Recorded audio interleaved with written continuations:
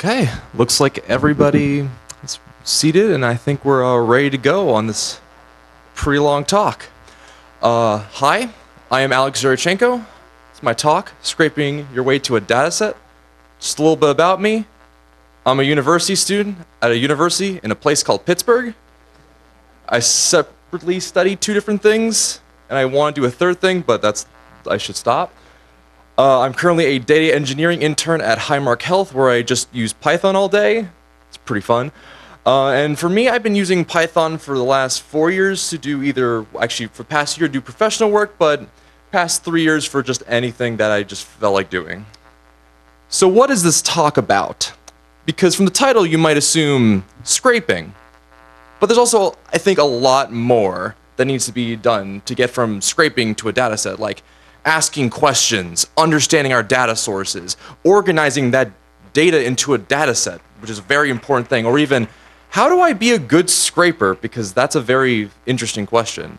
But essentially our goal, I want to take some weird unstructured data from the internet, I want to get a table out of it. And I'm going to do this in a few phases. We're going to go through the first one of understanding the problem, then understanding the sources, scraping the sources, constructing the dataset, and then really briefly using the dataset, because that's what all the other ML talks are for here. So understanding the problem. You might be wondering, what exactly do you need to understand about the problem? Well, let's just go through an example. So let's say you're a person like me and you just have a curious question. When is the best time to buy blackout curtains? That's a very, very interesting question, and you might be wondering, why is that even a question? Well, let's just start with asking, what data is actually needed to answer this question? Should be pretty obvious if we think very carefully. When is the best time to buy? As in, I need to know the price over time.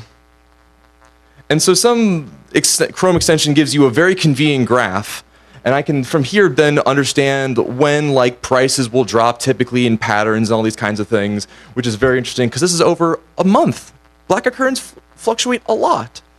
But notice when I said the pieces of data I needed were price and time, when there's a lot of other pieces of data, like the size of the curtains, the color, the brand, the reviews. But are any of these really necessary? No.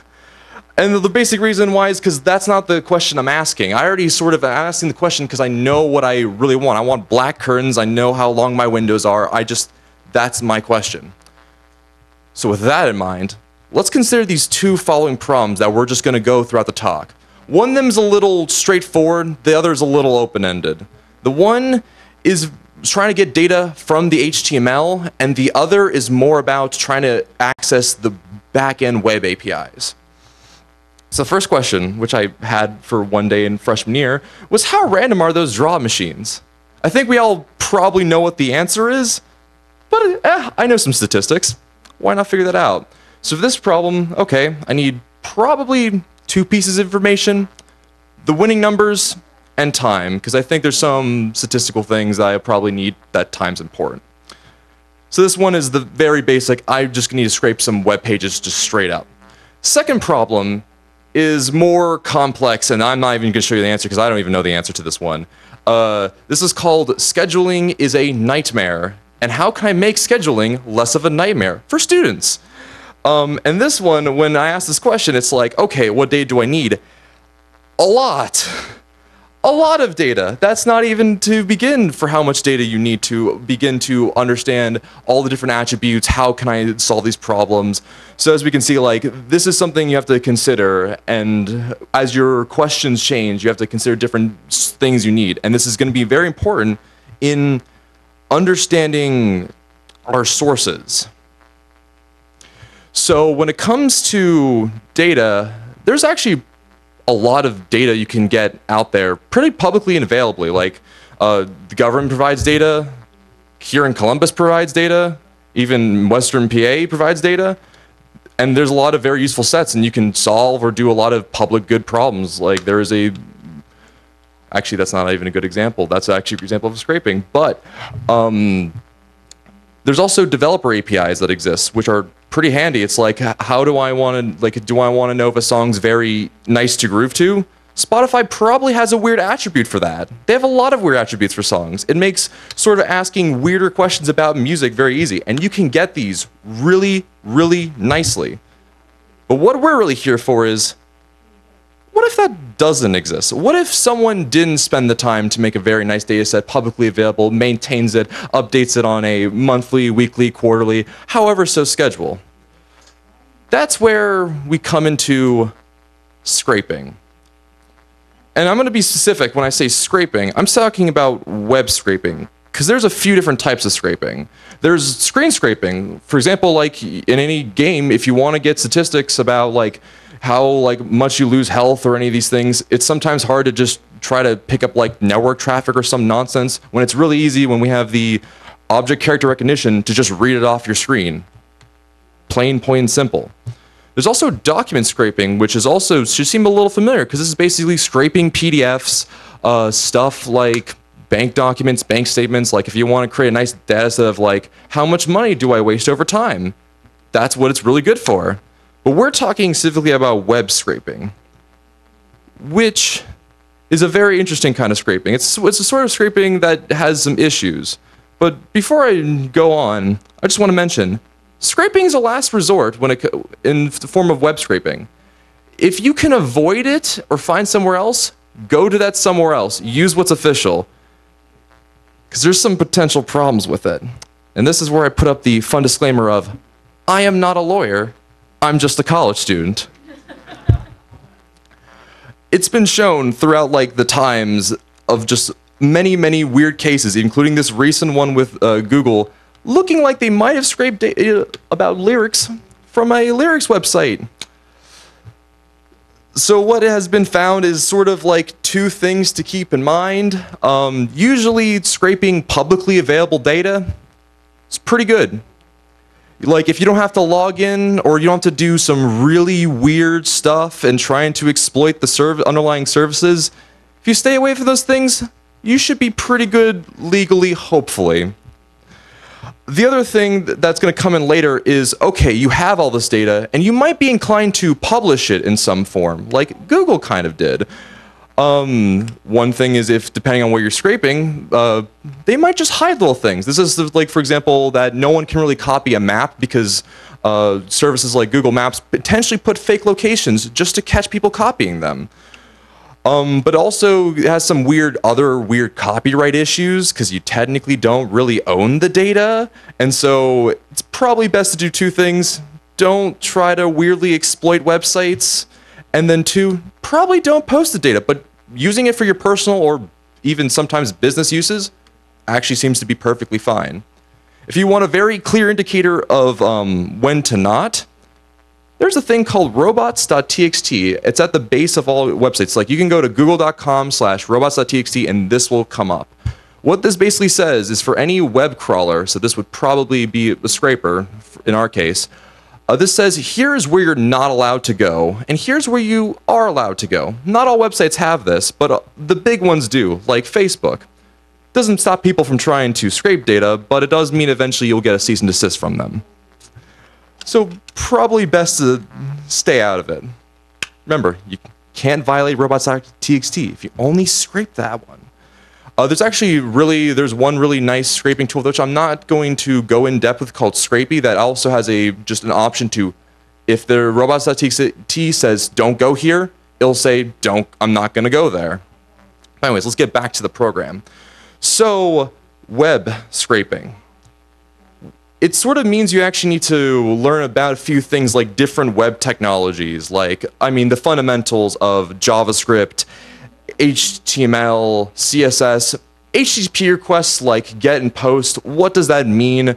Things like templating, for example, most websites, it's usually just there's a template and then they just plop data in there. And that's a very important thing to note, because that's what's going to come up a lot. So let's take a look. So first example. So I have two samples. I'm specifically going for the Powerball. I have two examples of two different web pages. As you can see, there's different dates, different numbers. And there's a lot, and now it's time to sort of inspect them and see what is consistent. We can see clearly a lot of it's pretty consistent. Obviously, the header of it's consistent, the image is consistent, the sidebar is consistent. But even better, the data is consistent. It looks to be in the same format, which is really, really nice.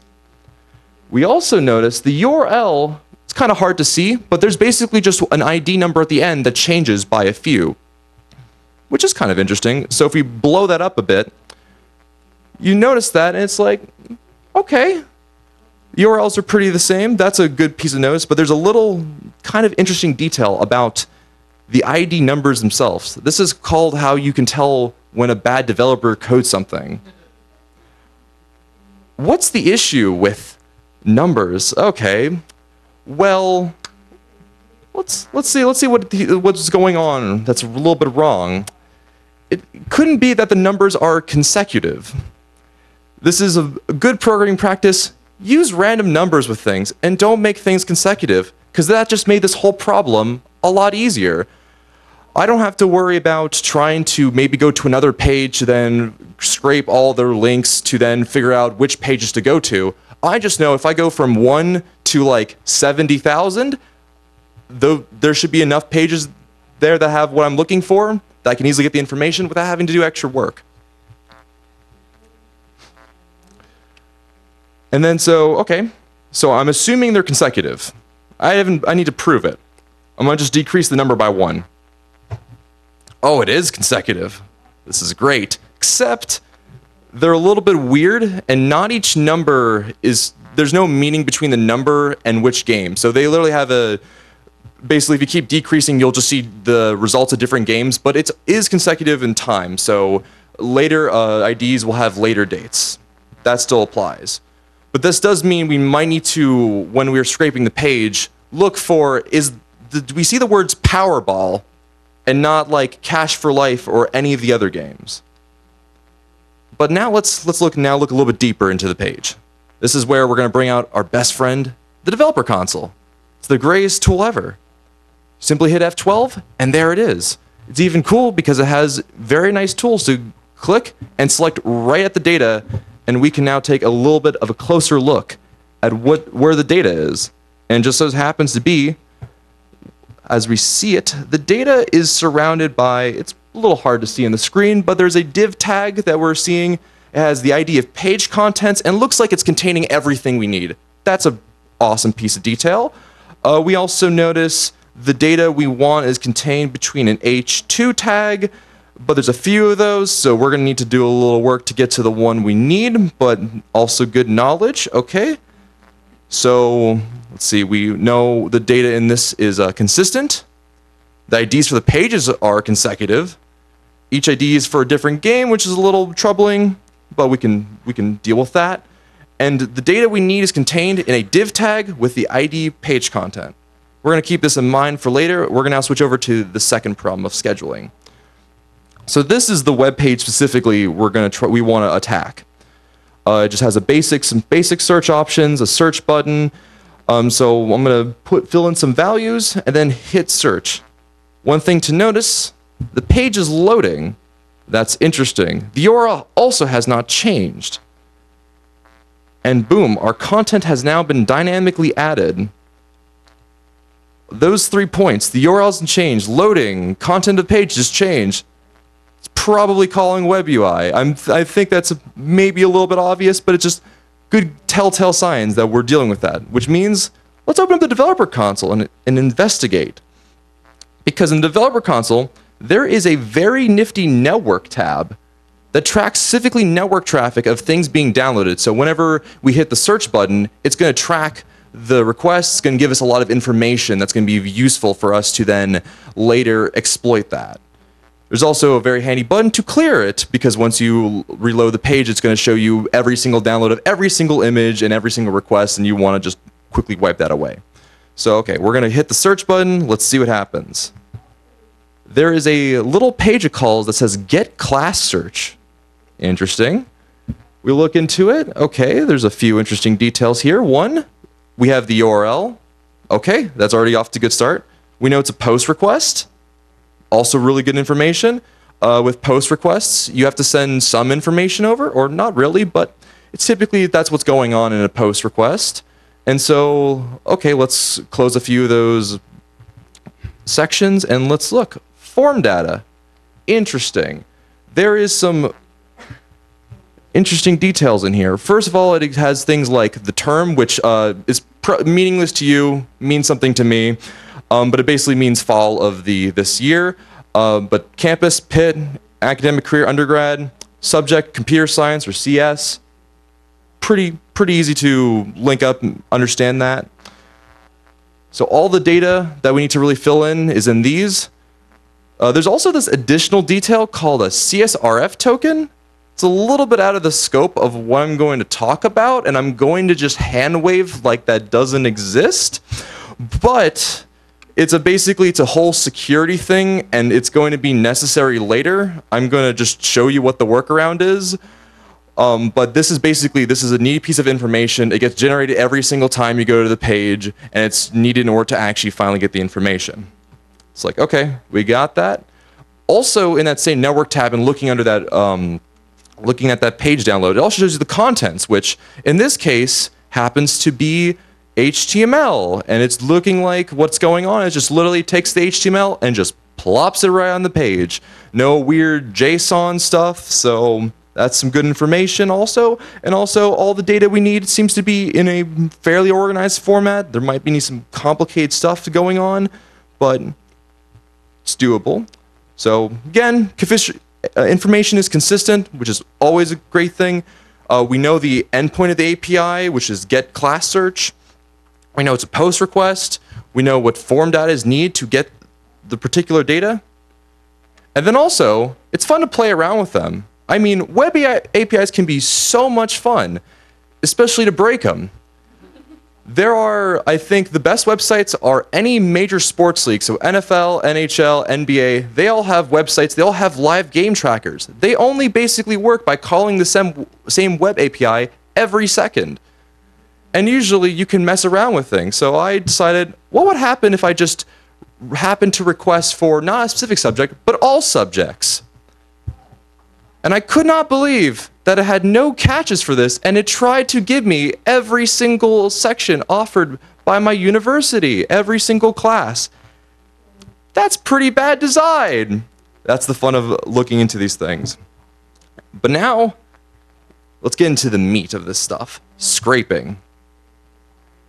Scraping, how I particularly do it, is it's a kind of like a data scraping exploration phase. Typically, the tools of the trade for me are the Python interpreter.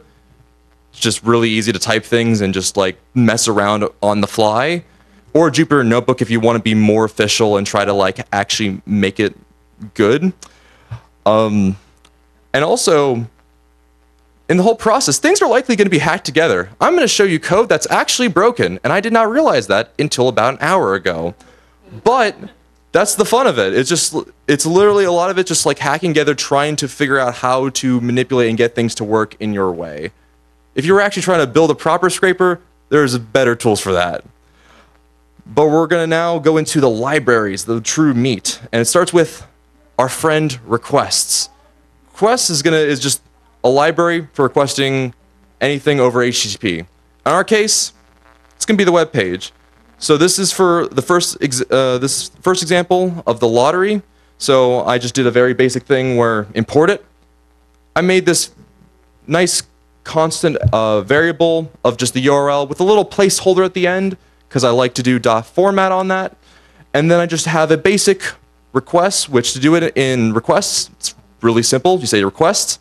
In this case, I need to do a GET request, so I say .get, and then I plop the URL in there. And what I'm doing is it takes that number and it just puts it right at the end in that placeholder I put at the end of the URL. And cool, we now got the web page. This will just do it. It's that easy. That's why it's HTTP for humans. Now the true part. Into the world of beautiful soup, the weirdest named library ever.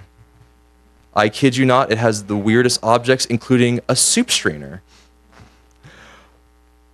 So to import it, it's pretty easy. To install it's a little weird. You just have to do a nice pip install on BS4, and then you import beautiful soup from that. To use it, it's kind of also pretty simple. I'm going to make a variable called soup, I'm going to construct a beautiful soup object. I'm going to take our response, say response.text, which will just give me the text.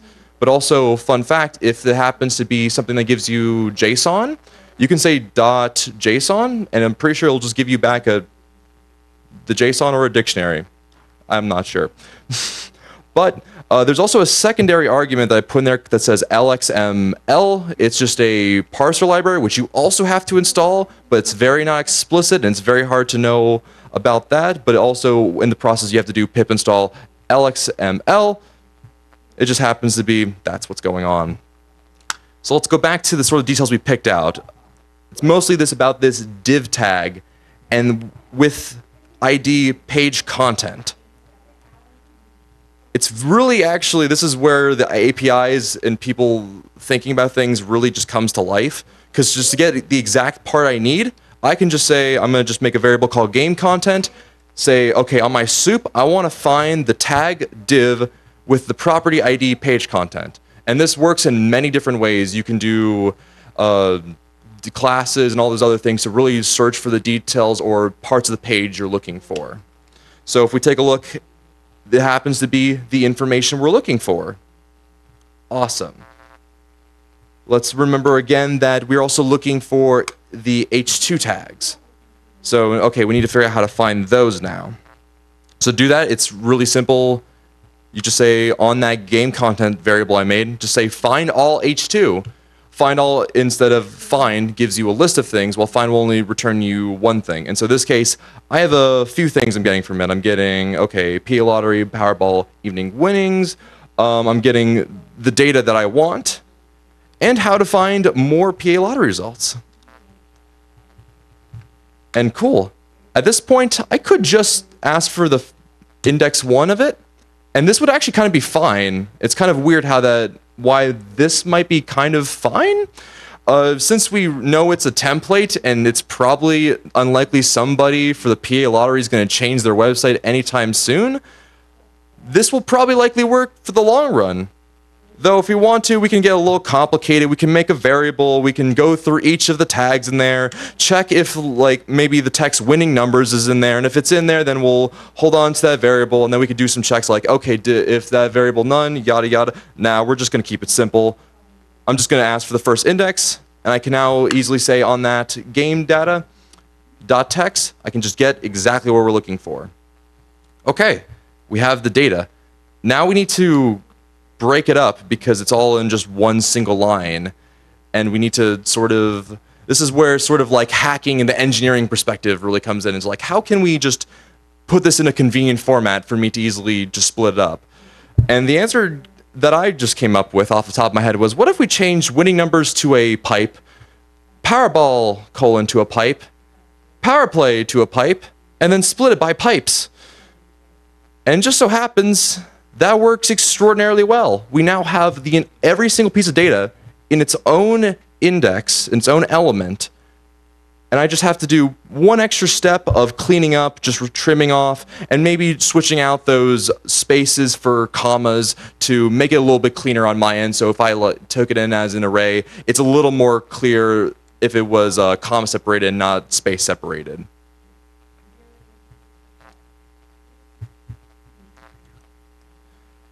And cool.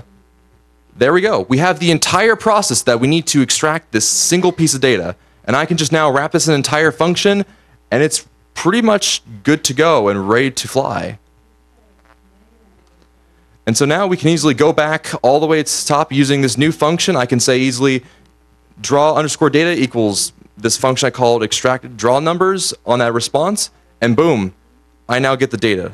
Awesome. Okay, next part. It's a little bit more interesting. So we recall that the IDs for the pages are consecutive, and each of them goes to a different game. Okay, so let's start with the whole consecutive part.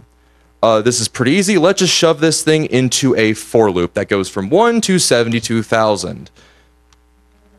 Pretty simple, pretty easy. I also added an extra variable just to hold on to the results every single time. And then what's an easy way to probably check if the game was the Powerball or not? Let's just check if the text exists in there. This is actually incorrect that I realized because Powerball probably does exist on the page on the left sidebar. The actually better place to look at it is in that game content that we got, that just specifically trimmed down portion. That actually contains the word Powerball also, and that's actually a very much better way of understanding, okay, we know we chose the right game. We don't have to think about it now. But we're just going to trust that this works as expected. So hooray. We have 2 parts ready to go. We have the part that can go through all of these 72,000 pages, and we have the thing to then scrape it. Perfect. We are off to the races. Kind of. If it's not an immediate issue coming into your head, this is incredibly slow. Like, when I did this with my friend, we were walking around Pittsburgh for about an hour and 30 minutes for this thing to finish on my tiny little laptop. So how could we make this faster? I'm going to show you an example. This is not operationally yet. It's coming in new versions of this package called HTTPX, which tries to do things asynchronously. And this is a way where it's like, okay, you're just basically trying to fire off multiple requests at the same time. There's a better library that's very stable and works really well called Request Futures. I just really couldn't show you that because it gets really complicated because you probably need to make things like queues and whatnot. And you don't want to do so many pages at the same time, and the code gets a little bit harder to understand.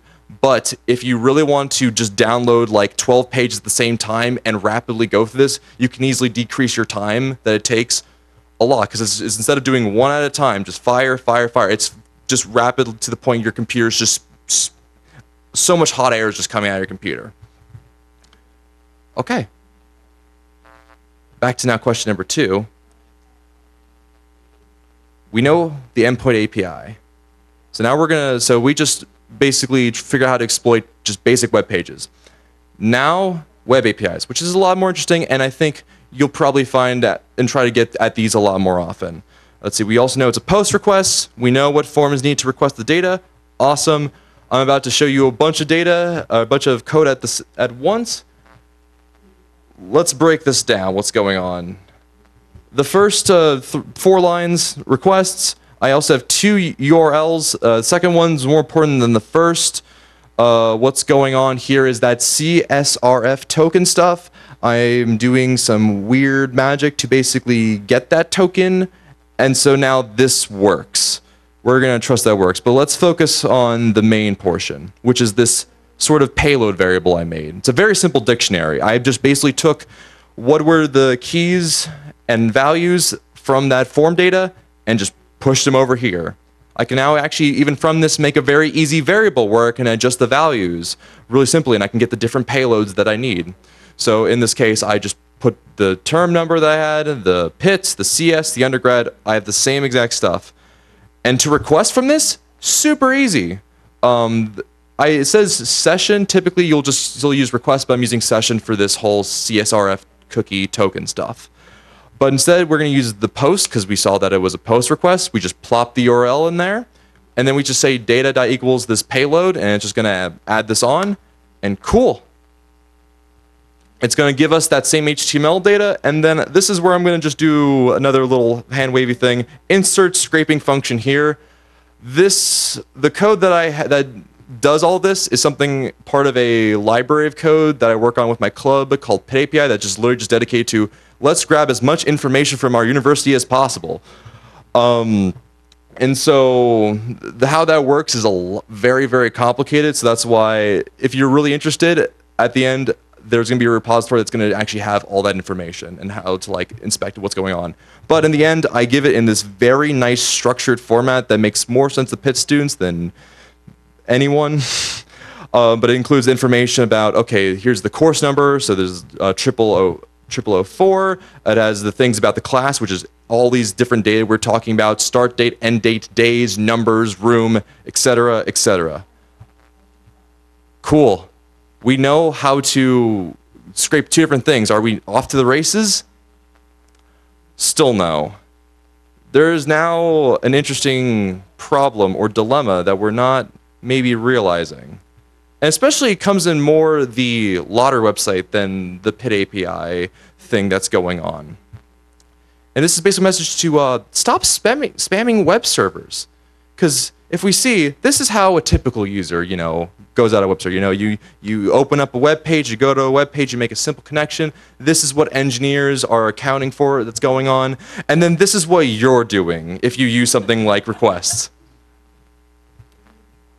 So you might actually sometimes have to limit your scraper. Maybe don't use request as. Maybe don't go 12 at once. Maybe you have to instead add temporary time sleeps in there, or random time sleeps if that's a little too robotic and you need to make it kind of look more human. The issues with this is sometimes websites do catch on and they might just say, hey, too many requests, and great, you're now scraping nothing and your thing's going nowhere. You sometimes just have to deal with, it's going to take you an hour, 30 minutes to do this. You just don't have a choice. It just doesn't work like that. There's also another interesting thing that you're probably not thinking about when scraping the data. Constantly, if I keep running this data over and over again, or this script over and over again, I'm constantly downloading the same web pages over and over again. And we can really just prevent future requests to the web page, especially if it's static content like lottery numbers. Like, they're not going to retroactively change it and be like, oh, whoever won, yeah, we're going to need your money back. That's just not going to happen. And what you can easily do is, okay, in the script, instead, just save the web page in a folder. It's fairly easy. You can use the awesome pathlib library, quickly make an output directory, and then just file every single output you get into there. Really nice, really simple. You now have all the files in your system, and you can scrape those constantly. And the other benefit of doing this is what happens if your scraper just doesn't work, and you didn't expect that for maybe older results, it's doing something incredibly weird that you just could not account for. That's why having the data just there, you can adjust on the fly for whenever you just notice something just went off, but I don't have to now keep spamming their web servers to figure out how to make it correct. So that's all I have for the scraping. And this is just, again, use publicly available information. This is your last resort. Now, a very interesting topic. Maybe not. I don't know. It's constructing a data set. It's probably pretty easy. You take that data we got, you maybe just import CSV, a very convenient library to do this. You just write the top row and then just keep writing all the rows. Look at that. We got a nice CSV with all the data. Woo! We can do the same thing for the other data set with all of its many, many columns and rows. Cool. We got data. Except these are absolutely horrid and bad for analysis. And this is where I'm going to bring in this interesting idea called tidy data. Tidy data is something that's more known in the R programming community because there's an entire universe of packages just dedicated to manipulating data and making it tidy. So let's look into what the principles of tidy data are. There's only 3 of them. It's really simple. Each variable forms a column. Each observation forms a row. Each type of observational unit forms a table. Okay, let's break this down with some examples I'm going to just take directly from this 20-page paper that the guy wrote to explain all of this. So let's look at this table. Okay, we got some test subjects, we got some treatments, and we got some values. Okay. One thing I think we all can agree on is this is probably the correct way. Observations are the rows. We don't just put people as the columns. That just looks weird to us. So that's probably one very obvious thing that we can catch on to. This is fine. But one thing that you might be missing, because this looks pretty good for humans. There's a lot of tables that looks and is very intuitive to humans, but this is not intuitive for a computer. If I had to ask different questions about the different treatments, it's going to be kind of hard to filter because the treatments happens to be more of a variable than a column. And as the principle states, every column should be a variable. And there's 3 variables, if you don't believe me. There's people, there's values, and then there's treatments. So what really should be happening is treatments should become a column. And look, even better, we know that those values are values. That's so much nicer. And you can probably, if you imagine, just starting to filter through this data set, it's much easier to say, this column I want to filter for this value, or this one I want to filter. It's a lot easier because you put it in this really nice way. So that's just basically like the first two in a nutshell. But there is a third one, which is a little bit weirder and slightly complex. It's each type of observational unit forms a table. This is like a weird idea that's closely something called database normalization, but the basic concept of it's trying to prevent two separate things. Data redundancy, which is basically the very indicator that something needs to be changed, and data integrity, because with redundancy, if someone makes one error in one of those things, well, great, it's really destroying the integrity and quality of our data. So let's look at just a nice set from also this study paper. This is just a data of top songs over a few weeks in their rankings. And what we should sort of notice from this is this data is kind of redundant. You can see like there's like 7 times it's Tupac's "Baby Don't Cry." That's a lot. It shouldn't need to be there so many times. That's just wasting so much unnecessary space. And this is what it's talking about when it means observational unit. There are 2 here. There is the song, and then there's the song's ranking. An easy way to fix this is put them into 2 tables, and just have the other table have an ID that matches with the track that it goes with. And now, less redundancy, I can easily filter one or the other and then at some point merge them back together. That's the third principle, and that's what it's talking about. It's sort of like trying to remove this redundancy, and if you notice, like with redundancy, one error messes up a lot of things. Let's now apply these principles. Okay, so let's look at the code a little bit more this time. Okay, import CSV. We're going to create a CSV called draws. We're going to make a writer. We're going to write the first row. Cool.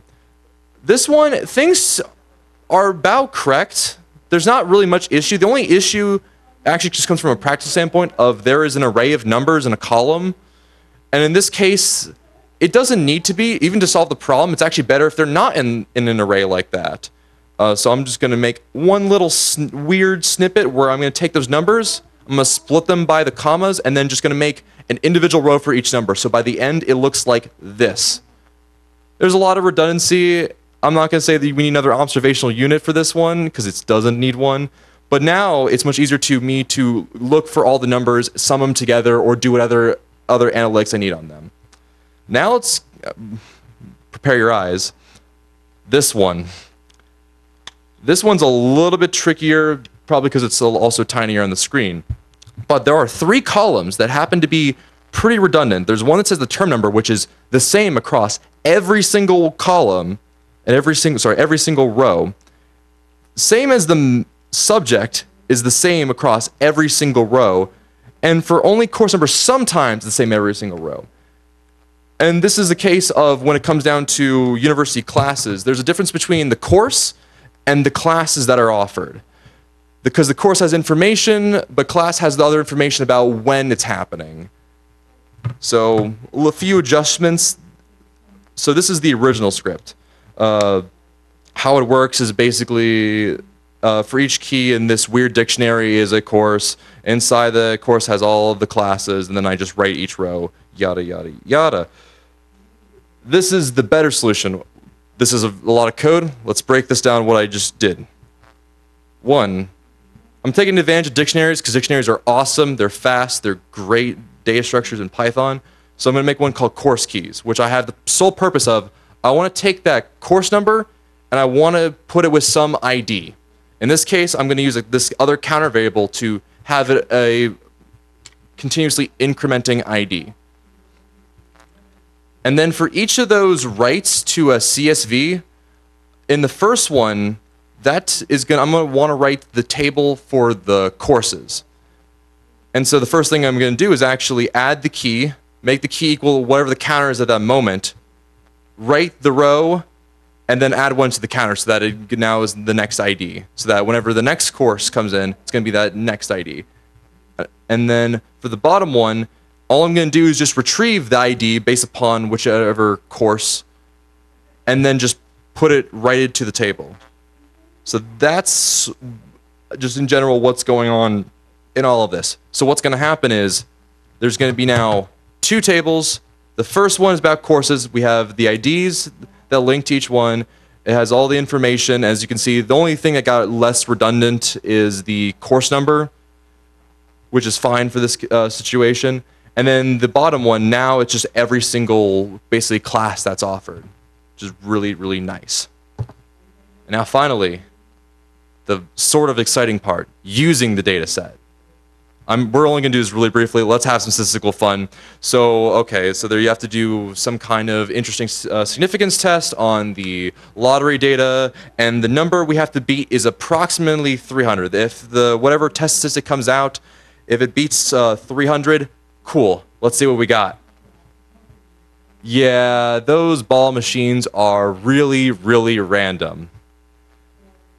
And that's sort of now that's sort of the end of our journey, because after that, now that's when the analytics begins. That's when understanding the features and everything, the Datasets comes in.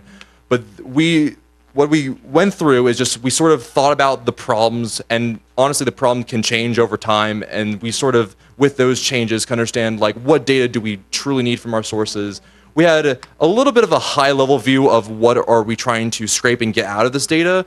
But there are a lot of tutorials and stuff, and it goes super deep. There are ways you can, like, try to log into websites and then scrape data from there. And then we also learned about that tidying up data is kind of important. If you need something a little more powerful than what I presented, which was requests in beautiful soup, there is a library that's literally just made for this called Scrapey. That's much better. If you need to do larger scale things, this is the way to do it.